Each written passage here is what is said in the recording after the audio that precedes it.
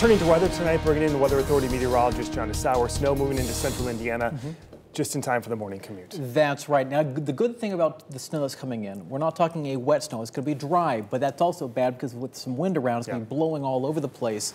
And it's also bad for the kids that are off school tomorrow because it's not good snowball weather or good snowball snow because, again, it's going to be very dry snow. It's going to be very fluffy.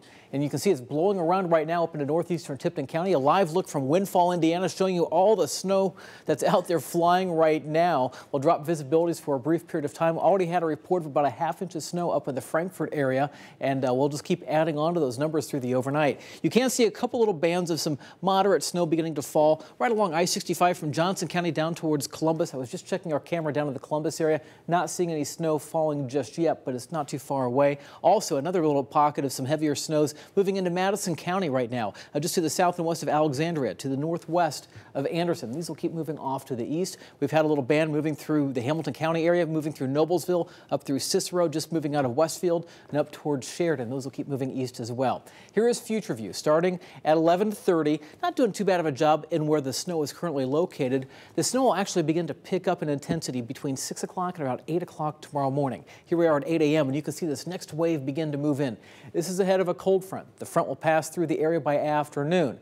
And I think by around noon, we'll start to see the snow beginning to taper off, although the cold front is still back to the west. You can see it demarked here by that little line of snow on the leading edge of that cold front. Once the front passes through the area, our temperatures will begin to drop back behind it, and winds will begin to pick up out of the west-northwest. So how much snow by the morning commute? Well, this is what you can deal with in Indianapolis, 1 to 1.5 inches of snow. Same in Bloomington and same in Carmel, and just a little less than that in Muncie, between 1 and maybe 1.4 inches. Then as you're driving home from work, we'll add on an additional 1 to 2 inches of snow in Indianapolis, 1.5 to 2.5 inches in Bloomington, 1 to 2 more inches of snow in Carmel, and 1 to 2 more inches of snow in Muncie.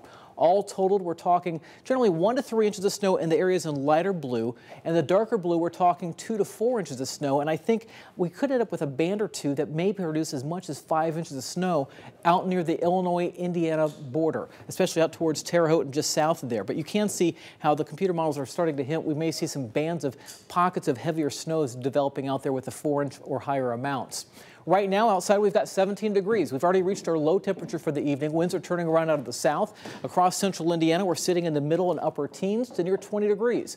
By tomorrow morning, by 7 a.m., I think we'll get up to 20 degrees, 19 in Muncie and 21 degrees in Bloomington. Through the day tomorrow, cloudy skies, the snow for the morning. Temperatures will rise up to right around 27 to 28 degrees. And notice what happens once the front passes. We fall pretty quickly. By 5 o'clock, we go down to 20 degrees, and winds begin to kick up, and wind chills will be down near 0 towards the afternoon. A high temperature tomorrow of 28 degrees. Your 7-day forecast shows behind the cold front for Tuesday turns cold. 1 degree above 0 Tuesday morning. We could see wind chills maybe 10, 15 degrees below 0 when you wake up for Tuesday morning. A high of only 9, but then look towards the end of the week and even next weekend. That is 51 weird. degrees by Saturday, 61 Sunday, and the chance for some strong storms coming in late Sunday night, Monday morning. Wow.